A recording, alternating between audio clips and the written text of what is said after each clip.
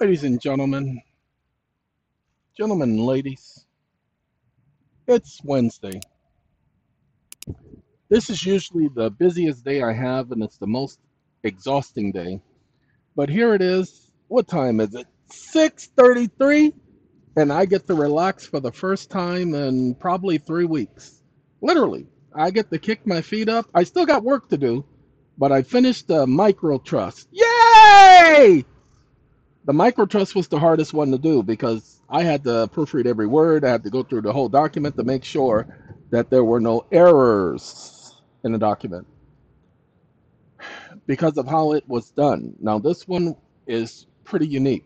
Now, you guys keep hearing me talk about it, and I tell you, don't contact the companies, don't email me about the micro trust or when we're going to have that ready. When I say don't do it and you do it, I'm just going to block you. We don't need your money. Ladies and gentlemen, take a look at the videos. We could have put together some stupid micro trust for you guys a long time ago. We could have been creating trust after trust after trust and just pawning that junk off to you guys. Look, I spent all of this time trying to prove to you that tax credits and federal credits had value. Many of you still don't believe it to this day. Many of you still don't understand it. Some people receive $10 million worth of federal credits and they haven't done any research. Look, because of the price you're paying for this stuff, there is no way in the world we're going to do the research for you.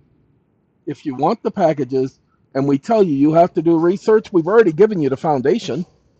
We've already provided you case laws. There's case laws in all of the stuff we provide you so that you can look at the case law and do your research from there, but you don't want to do that because you think you don't understand. Well, that's why they have ChatGPT. That's why they have all of these AI models, so you can now ask it to explain it to you in layman's terms so that you get it. Let me say it, so because some of y'all don't understand. Lord have mercy. Okay?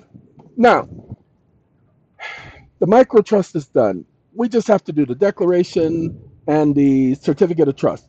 Okay, that's easy. Literally, that's easy. That won't even take 2 hours for each of them.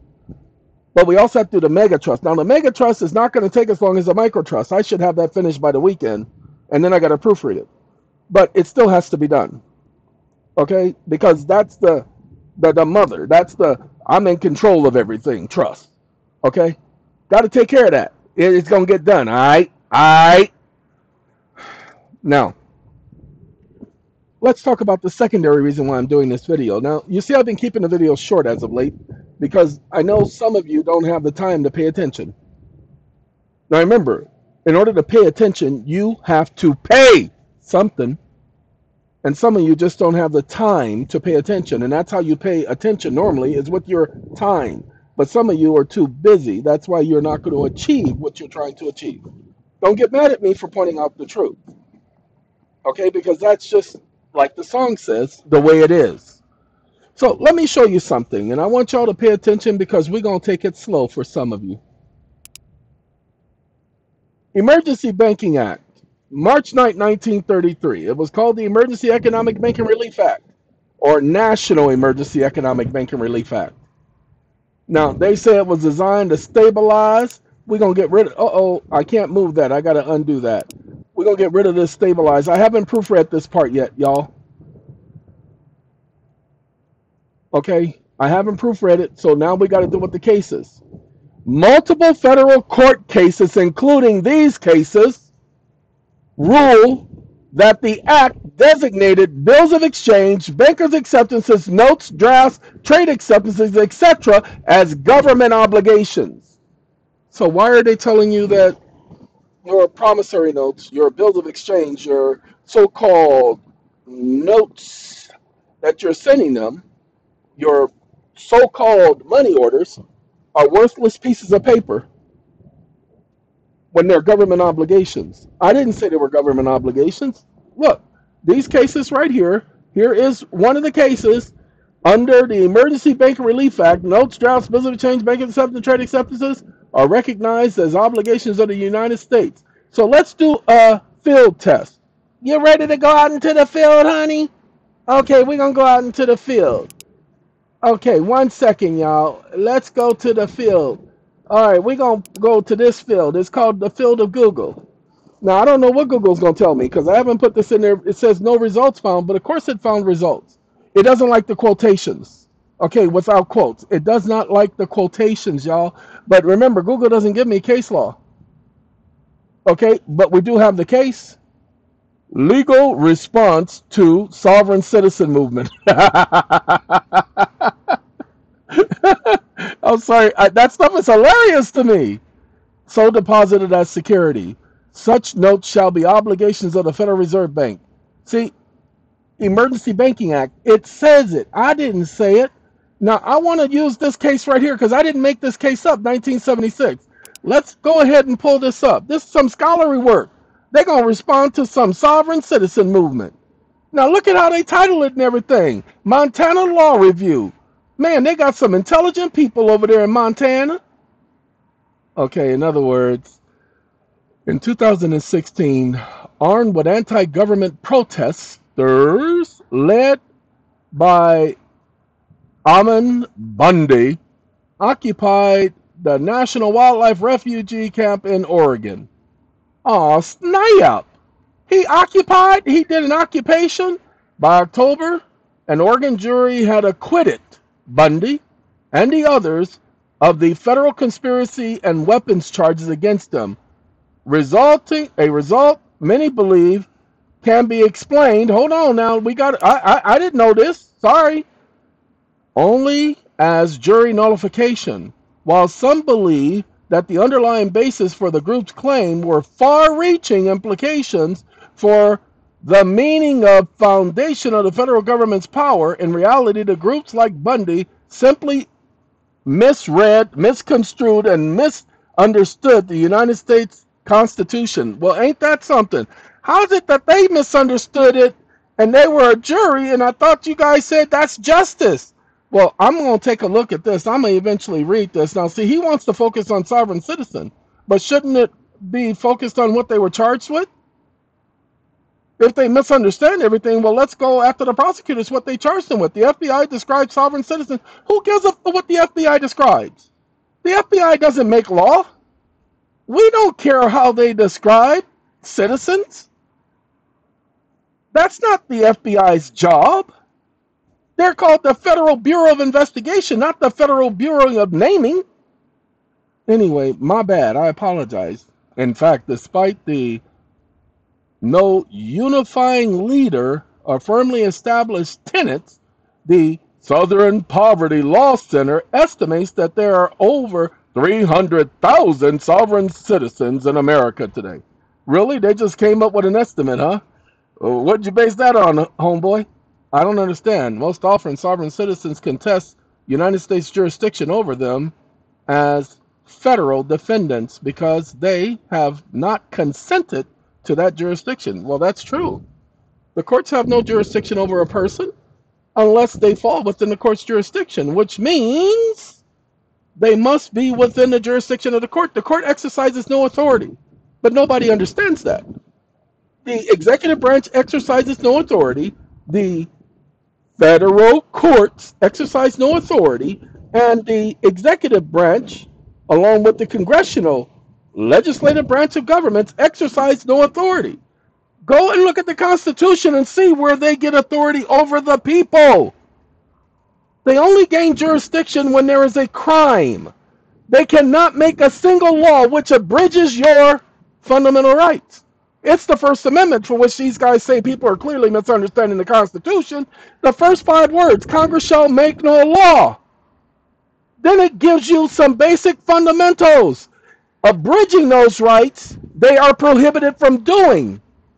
Then the Constitution, the First Amendment, continues to the Second Amendment. The Second Amendment, which talks about bearing arms, then leads to the Third Amendment, which talks about militias and armed forces, still talking about bearing arms. And remember, they just talked about quartering in somebody's house during times of non-aggression. Now, hold on. Then the Fourth Amendment talks about people's right to possession of property. And then the Fifth Amendment talks about how nobody's property can be taken without due process of law. Then the Sixth Amendment talks about, hey, if you're going to take them to court and try them, because the Fifth Amendment says that they cannot be put through double jeopardy or be allowed to testify against themselves against their will, the Sixth Amendment protects them by giving them a right to counsel and a right to a fair trial. The Seventh Amendment says, hey, even if it's a civil trial, they have a right to a jury under the rules of common law. The Eighth Amendment says you can't do any of this to them that violates their rights because it's cruel and unusual punishment. Then the Ninth Amendment reserves their rights, their secured rights, and the Tenth Amendment retains their secured rights.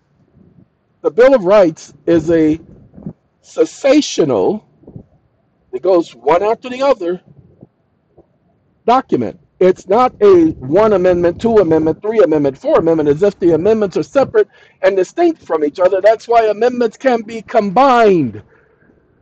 Whew. People. So, sorry, we couldn't find that case. I know the case is in here, so let's pull up the case. We're going to do Control F. Control as in Frank, and let me put that in there. Uh-oh, hold on now. Control V. All right, we want, hold on, let's make sure we get everything. We want that right there.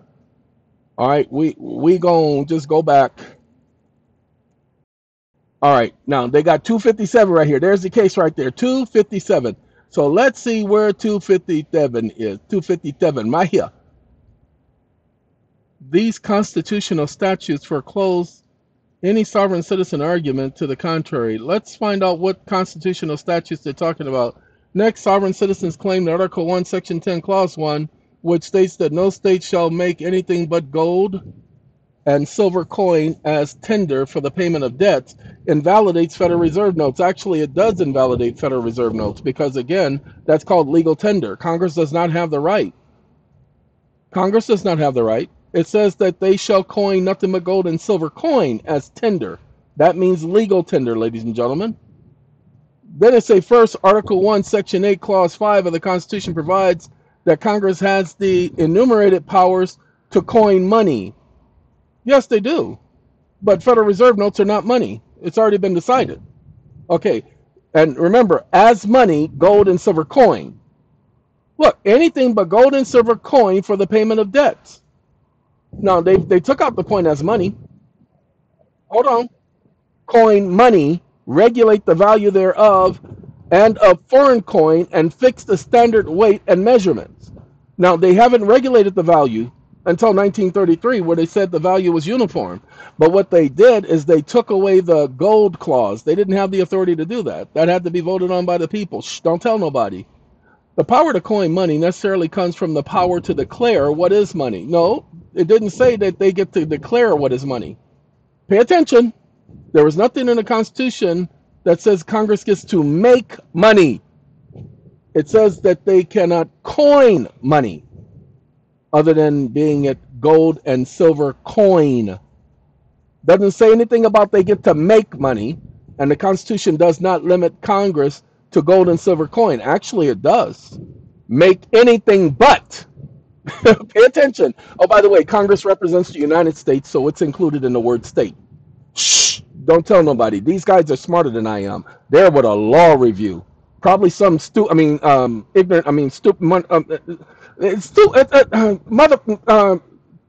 professor. Yeah, that's right. Probably some professor. I apologize. It was hard for me to get that one out. Lord have mercy, because they're smarter than I am. The power to coin money necessarily carries the power to declare what money is. No, it doesn't. Where is that necessary? They're talking about the necessary clause. No, it doesn't. Congress doesn't get to declare what money is. The Constitution, if you want to say these articles are part of the Constitution, and they're not, the Bill of Rights was the Constitution. Y'all do need to understand that. The Bill of Rights, not the articles. The Bill of Rights were the Constitution. They were originally called articles. They later changed them to amendments. It's all right. The people didn't speak up. It's all right.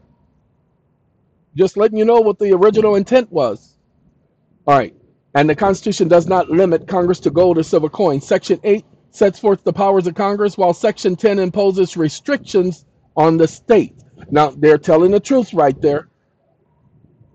States can coin money, according to this article. So he's telling the truth. The states can coin money, but you will never hear them say that. They came up with statutes later to stop the states from doing it. Okay? States were coining their own money even in 1933. It was called emergency script. And then they came up with these stupid Federal Reserve notes and the federal bank notes. Don't believe me? Go back and read the act. All right, second, under this right here, United States Code, so you can tell that he doesn't know law, whoever's writing this, because the U.S. Code is not law. Too many mistakes in that piece of junk. And it doesn't say exactly what the original statute at large was to have said. Congress has mandated the United States coin a currency, including Federal Reserve notes and circulating notes, and any notes, such as promissory notes, Federal Reserve bank notes, and national bank notes are legal tender for all debts, public charges, taxes, and dues. Foreign gold and silver coin are not legal tender for debts. Now, how can they say foreign gold and silver coins are not legal tender for debt? Who gave them the power? It says, shall coin nothing but gold and silver coin as payment for debts. So how can they determine that foreign, meaning gold and silver coins made by me, or made by another country, or made by another person, other than the United States? Moreover, the United States dollar is not backed by the United States citizens themselves as collateral for the payment of the bankruptcy debt. That's a lie. Hold on. Let's correct this idiot, because he can tell that the people who don't know the law. This is Congress, not me. I didn't write this, y'all. I promise you I didn't write it, because if I wrote it, it'd be much better. Be a better story. Under the new law, the money is issued to the banks in return for government obligations, which includes bills of exchange, draft notes, trade acceptances, and bankers' acceptances. The money, because they're at par, will be worth 100 cents on a dollar because it is backed by the credit of the nation. Of course, it's backed by the people. But he says it's not backed by the people. Oh, snap. But rather, the collateral assets of the Federal Reserve Bank post in order to obtain the notes. They don't need to have collateral assets. Remember, the Federal Reserve put a moratorium on themselves for 2 years that they didn't need to back up any of their of the money that they were giving out. They got to work free of charge. They're not backed by anything. That's the Treasury. So, ladies and gentlemen, they put out junk like this and they make it sound like they got so much knowledge and so much power. I am so sorry we had to be bored by this junk, because a right to travel does not and cannot be based on specific words derived from the dictionary definition. Sovereign citizens are left only with blah, blah, blah, blah definition of motor vehicle. No, we're not. That's not the sovereign citizens. Wait, you mean they're the only ones who can rely on 18 USC 31's definition? You mean I can't do it? I have to be a sovereign citizen to rely on this? No. Let me make sure everybody understands. The right to travel is a fundamental right in the United States. That's where the word freedom comes from. It's freedom to travel, freedom to move about. Go back. Look at the Constitution. Look at what it talks about being free. See, to restrict you, to prohibit you, to abridge your right to travel, is what Congress is prohibited from doing. Go back and look at the First Amendment. Shh! Don't talk to me. Talk to the way that it was written originally. Okay? Sovereign citizens. It's a stupid word, but that's the word they created because they needed to create a new class of people. This is their target. The police say these are their enemy. So don't be one of these, y'all. Be one of those people who say, no, I'm exercising my right. Now, if you want to be a sovereign citizen, you're free to be a sovereign citizen. Okay? I don't know what you mean by sovereign citizen, but Your Honor, if you want to be a sovereign citizen, you are free. I'll call you a sovereign citizen from now on if that's what you want. No, sovereign citizen. What were you trying to tell me? Because I didn't understand you. I don't understand sovereign citizen talk. So as long as you talk that sovereign citizen stuff, sovereign citizen, I don't know how to respond to you. What jurisdiction are you under, Mr. Sovereign Citizen? Seriously. They call you a sovereign citizen, just call them one back. Tell them they're sounding like a sovereign citizen. Yeah, I've read the articles from the FBI, and you're sounding just like the definition of one of them sovereign citizens the FBI had in their report. I don't know why you sitting up here talking that sovereign citizen stuff. Do you know that the FBI says that you are an enemy to the United States? You're violating the Trading with the Enemy Act by doing that. You need to stop talking like a sovereign citizen, sir. Wait, how did you get to sit on a bench? I didn't think they let sovereign citizens become judges. Are you pretending to be a judge? Okay, I'm going to let that go right now. See, stuff like this gets me agitated. Talking about people need a leader in order to exercise their rights. That's a shame that they talking stuff like that. All right, let's get back to the point that I was trying to make so that you guys get it, so that you can hold on to it. Ladies and gentlemen, as you just read, because I just showed it to you, it tells you right here that government obligation are notes, drafts, bills of exchange. Pay attention. In return for government obligations, bills of exchange, drafts, notes, trade acceptances, and bankers' acceptances. All of these are contractual obligations, ladies and gentlemen. Now let's prove that that's what they mean, because I don't want y'all taking my word for it, because you know them sovereign citizens say that we don't listen to nobody, that we got to listen only what they say. And I don't want to be doing no listening to no sovereign citizens. Upon deposit with the United States Treasurer, the Treasurer of the United States, of all contract obligations of the United States, or. So let's find out what that conjunction is. Y'all remember my conjunction, junction. What's your function? Let's find out what that means. ORDEF.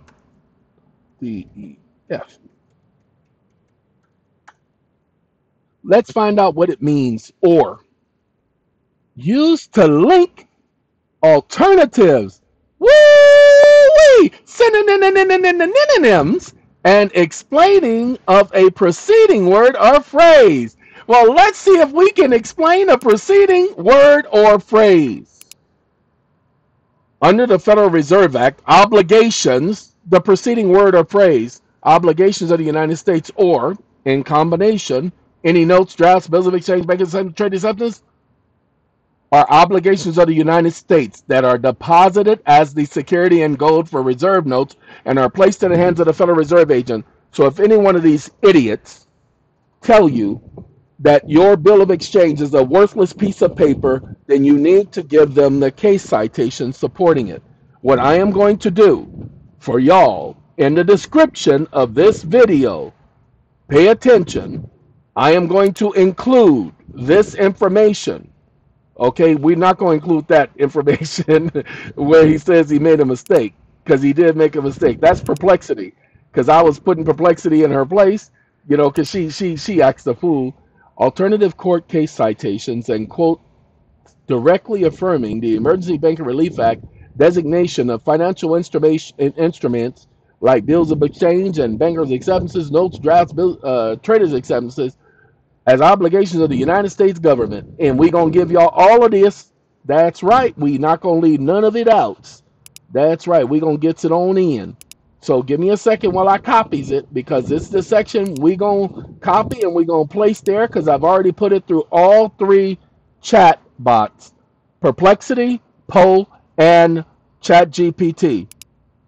And they all agree that the law says exactly what you heard me point out, is that they're obligations of the United States. Now, I want you all to pay attention.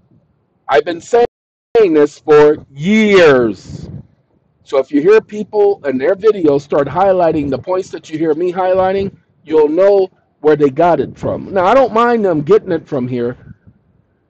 It has bothered me a little bit that they are pawning it off as if they came up with the idea, as if they were the genius. I'm sorry. I apologize. I'm getting a little excited, and I'm sorry. As if they were the genius who came up with this stuff in the first place, and they were not. Shame on them. Okay, look. I got to go outside. I have some cement I have to go lay. It's quick set cement. I just lay it down, spray it with some water, and let it harden, and then soak it with water, and then it hardens. Because we have ground here, and during the winter it's horrible, so I'm setting the cement now, so when the winter comes I'll have something to walk on, and I'm just fortifying it to make it a little bit more stable. Man, I get a couple of bags, 90-pound bags of cement, only a few, because I can't put too many, and When I go to Home Depot, I put 4 bags, come home, lay it out. Then next time I go, 4 more bags, and I continue my little trek. That's all I can handle right now. Normally, I would have them bring 94 bags of 90-pound cement, and I pay for them to deliver it. But the only problem with that, pay attention, because it's important, is the bags would sit there for too long, and then the moisture would get in it, and then the cement would harden, and then I'm left with, trouble. So, to keep that from happening, this is what I have to do. So, I's going, as of probably a couple of weeks from now, order some cement and some other items so that I can get some work done around here. And I'll try to get it done in the mornings when I don't have to be out there in the afternoon, and take care of some small things. All right, I'm going to probably be putting a tiny home, an actual tiny home, not one of those little tiny homes, but a real tiny home with 2 to 3 bedrooms, those type of tiny homes. I'll probably be doing that.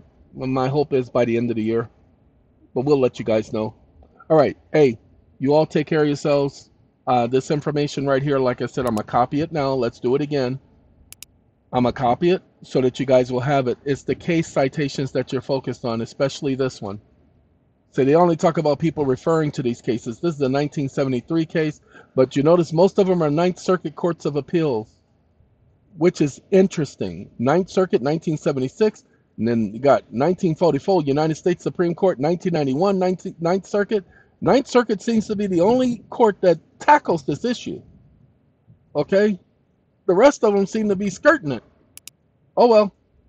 Well, thank you all for entertaining me today and being entertained by me. And we will speak with you soon. Some of you are going to get how important it is that your promissory notes are government obligations. So you'll be less afraid in writing a bill of exchange to pay your debt. But some of you must understand you're going to have to go to court. You have the court cases to go to court. No more letting the judge tell you what constitutes payment and what doesn't. That's what I've been trying to tell you guys. There is no money. It is paper backed by paper. Go back and listen to the president of El Salvador explain it, because he hit it on the money. All right. Hey, take care, guys. We'll continue to talk about this until y'all finally get it. Hey, there he is right there. Hold on. No. We're going to let him explain it. Hold on. I mean, in theory, it would make sense, right? If they can print unlimited amounts of money, why would they need taxes for? The answer is simple, but it's very shocking. Tell them. The real problem is that you pay high taxes only to uphold the illusion that you are funding the government, which you are not. Thank you, Naib. I said Naib. See? Naib, thank you. Did you hear him? Go back and listen to this speech, ladies and gentlemen. It was done in February, right after he got elected. It's called the CPAC speech, CPAC 2024, President of El Salvador, CPAC 2024. Go and listen. The whole speech is okay. You will learn something. But he tells you that your paper is worth something in the United States. It's not worth anything outside the United States, but in the United States, your paper has some backing. Full faith and credit of the United States government. Government obligations are full faith and credit. Shh, don't tell nobody. Some of you guys are going to get what I'm saying, and you're going to take off because your minds are gone now. But some of you, it's going to take you a couple of listens and a couple of looking over everything for you to understand that when you write a bill of exchange to pay your bills, and you're prepared to go to small claims court and take these fools to small claims court, say they have to deposit that with the Federal Reserve because the law requires it, because they're at par with Federal Reserve notes, man, everything is done. Everything is done. All right, hey, gotta go, but I am so glad we had this conversation. Take care. 30 minutes of me. Arrivederci.